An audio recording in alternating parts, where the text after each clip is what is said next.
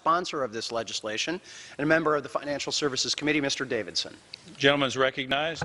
Thank you, Mr. Speaker. Thank you, Chairman. I appreciate the opportunity to work with Mr. Sherman and the rest of the committee on this bill. It is indeed impressive that it was 59-1 in our committee in its present form.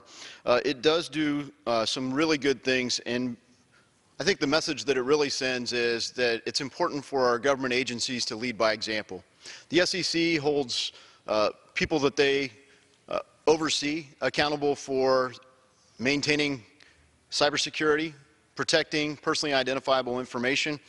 And what we know on September 20th, Chairman Clayton highlighted that they had a breach of the Edgar system. This follows on an April 2016 report by the GAO that highlighted some concerns with their cybersecurity program with SEC. And the concerning thing is that when Chairman Clayton took over the SEC, he found this so much time afterwards. It wasn't part of his in-briefing.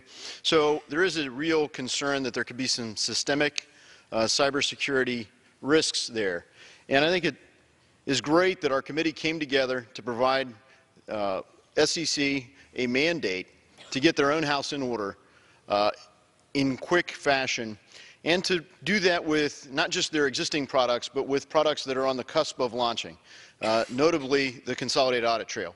The Consolidated Audit Trail became the subject of some additional concerns because it is so close to launching.